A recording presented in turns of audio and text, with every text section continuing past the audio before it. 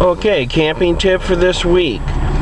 When you're traveling, you'll often come across gullies and ravines that have a stream at the bottom of them. We're about to go through a ravine that has some water going over the road at the bottom of the ravine. Now you'll notice a sign like this one that warns you about the danger of going through a ravine like this if there's a flood event going.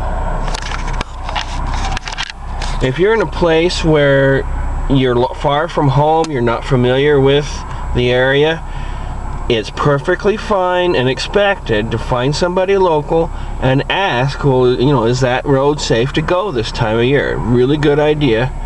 Now watch as we carefully go through this ravine and just drive through the water.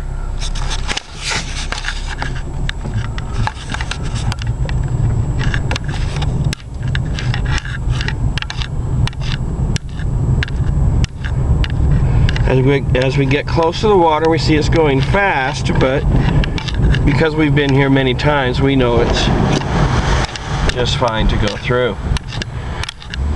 And now we're on the other side. Happy camping!